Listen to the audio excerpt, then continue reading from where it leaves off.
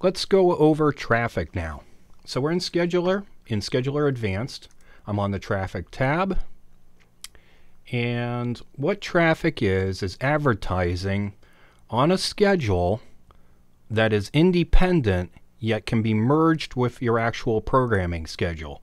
It'd be very very difficult to schedule your advertising right with your programming schedule. So this is meant to let you do it independently for every single what we call flight here. So I'll make I think I'm just going to leave this as a count. You could name it whoever your customer is, whoever's running the ad.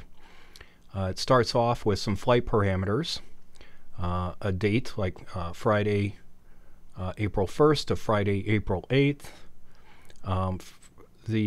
Some of these times will have already passed.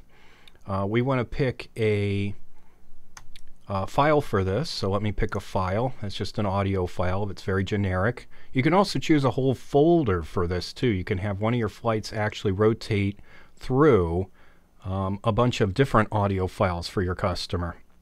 In that case, just choose a folder instead of a file like what I did here. So what we end up with is a flight, and you can set up exactly what when its start time is and when its end time is. But in order to integrate it into your schedule, you'll actually have to go into your schedule, into one of the programs. I'm going to take the hourly for now, and I'm going to go into the script, and we have to indicate where spots can actually play. So for that, we want to add a command and make it a spot and place it where we'd like this advertising to go.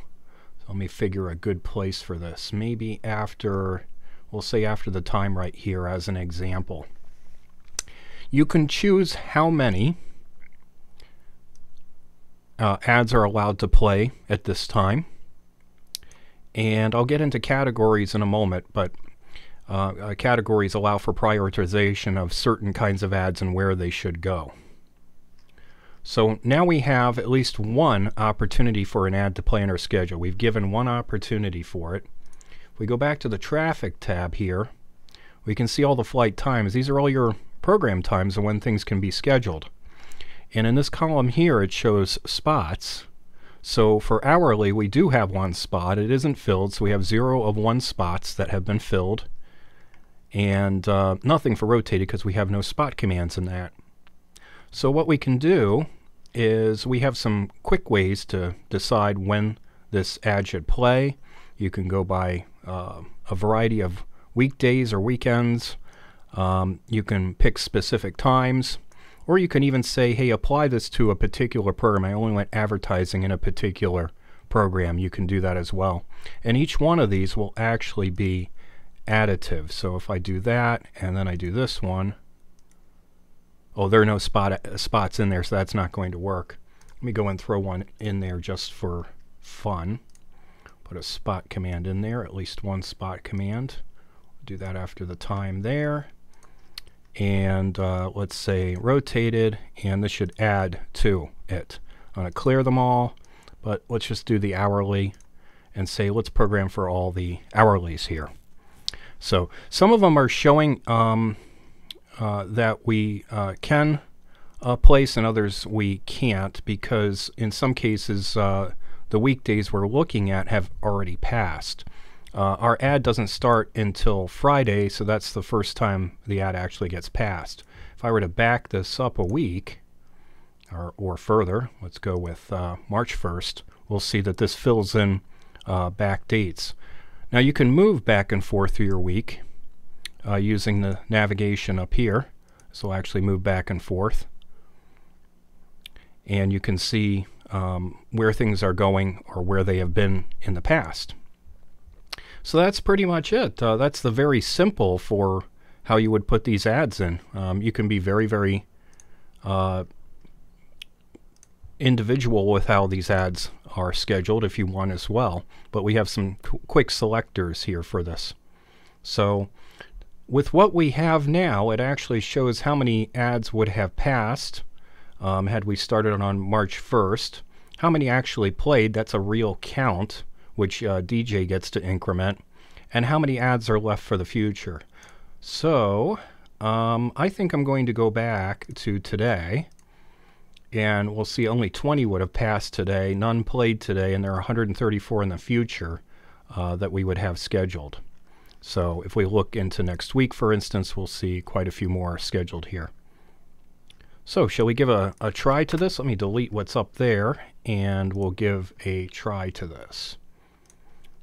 So let's see, we want the hourly, and it's going to start playing, so I'm going to come back over here and mute it for now.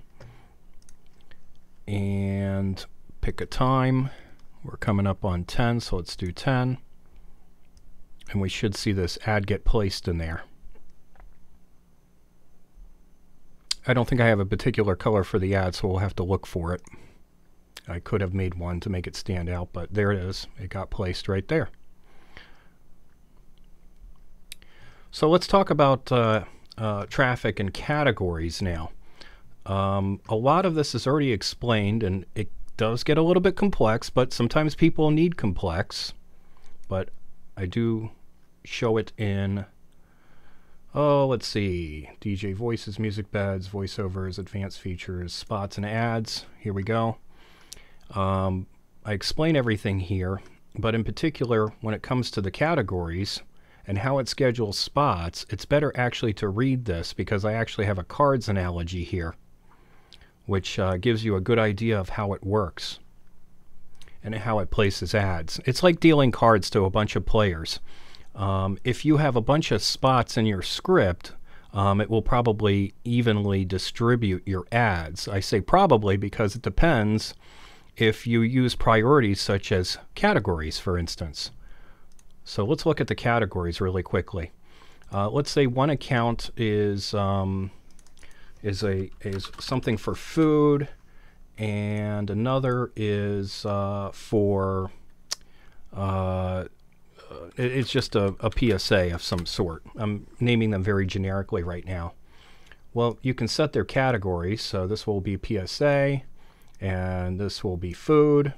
You can have up to 20 categories. You define what they are, and you can label them exactly what you want them to be. You can label them right here.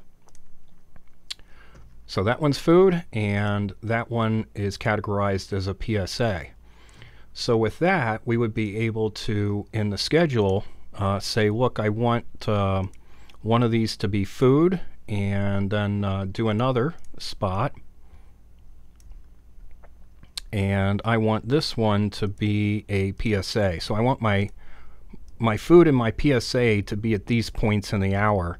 And whatever is possible, scheduler is going to fill in using those categories for the places where they are as best it can, but it will make sure that the ads play regardless if it can't fulfill these rules. So that's the basics of traffic. This could get fairly complicated, so I suggest going in the help and reading that, but I wanted to give you a brief overview of just how it's set up, because for simple ads, it's actually not that difficult. If you have internal audio promos and that sort of thing, you might find it isn't necessary to use traffic for that. So you'll have to make your decision as to whether you should run certain things that you know are going to go right along with the program schedule. You can just do those. You don't need Scheduler Advanced for that. You can do those with picks from playlists from iTunes. But when you need something more complicated, where you need a specific start date and a specific stop time, and you need specifics about how many ads played, that sort of thing, traffic is definitely for you. There's a pre-flight and a flight report button here as well, and we'll take a look at both of those. The pre-flight gives a text output which you can copy and paste somewhere for the purpose of billing. This tells exactly when the ad plays. It will tell your customer even what program name it's playing in. At least it will tell them what hour it's played in. When you get to the flight report here, this will show nothing right now, but this will actually show exactly what time to the second their ads played. And you can copy this text and put it in whatever billing software you use if you bill customers for it. But you get some good reporting with it. So that's traffic.